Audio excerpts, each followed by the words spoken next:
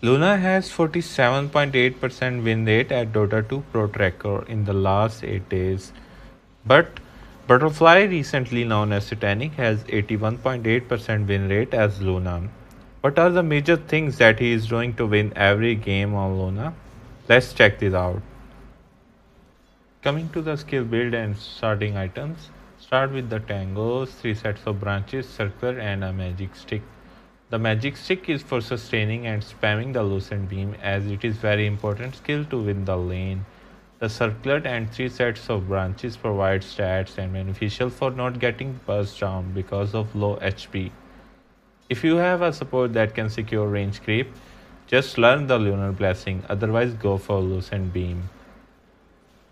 As started with the lucent beam, complete the magic stick as soon as possible to sustain the lane efficiently. This will allow Luna to spam lucent beam on enemies and win the lane very easily.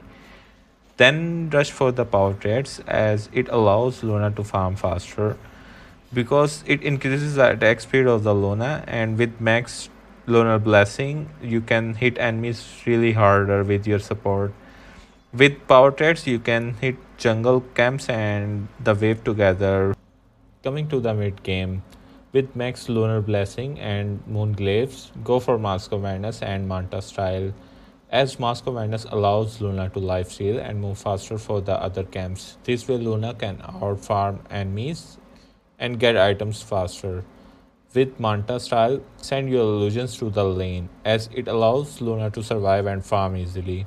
Luna illusions are strong enough to clear the wave easily because of the moon glaives and doubles the farm with waves and juggle camps together. Coming to the late game items, Luna usually build items that increase her attack speed, damage and survivability such as Manta Style, Butterfly and Satanic. In some cases she can also buy items that enhances her abilities such as Agnum Scepter, Agnum Shard and Hurricane Pike. Also, she can also buy Khanda for her lucent beams.